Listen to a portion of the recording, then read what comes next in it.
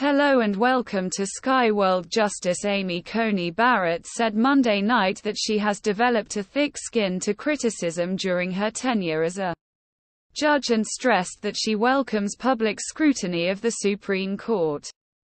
"I think that justices and all judges are public figures and public criticism kind of comes with the job," she told an audience in Wisconsin.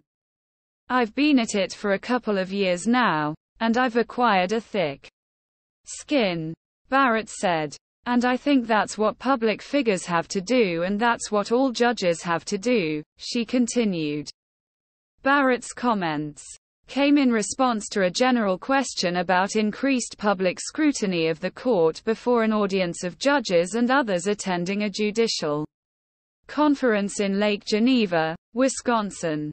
Barrett appeared with Judge Diane Sykes, who sits on the 7th U.S. Circuit Court of Appeals and was once on President Donald Trump's list of potential nominees for the Supreme Court.